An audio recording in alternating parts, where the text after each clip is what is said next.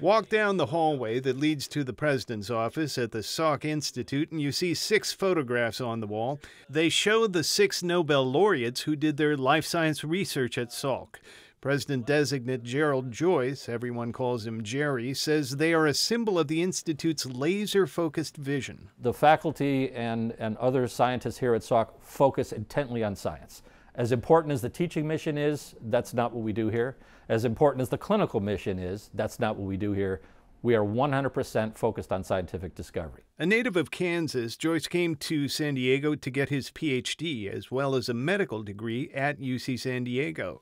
His research specialty is RNA, a close cousin to DNA. He'll step into the office of the president from his current role as the chief science officer at Salk, where he has been on the faculty since 2017.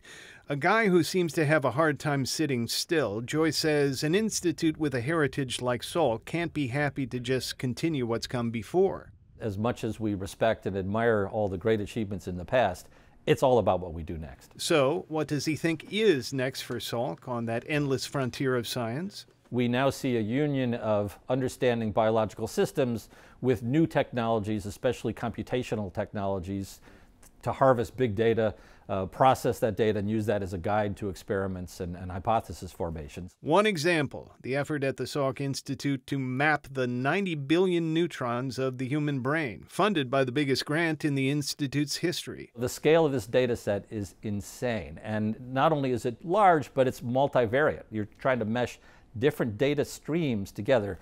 The only way we can do this is to get much more sophisticated in our biocomputation capabilities. As president of Salk, Joyce can't just be a scientist. He's got to be responsible for the Institute's culture. In the past 5 years, Salk has faced lawsuits alleging sexual discrimination and harassment.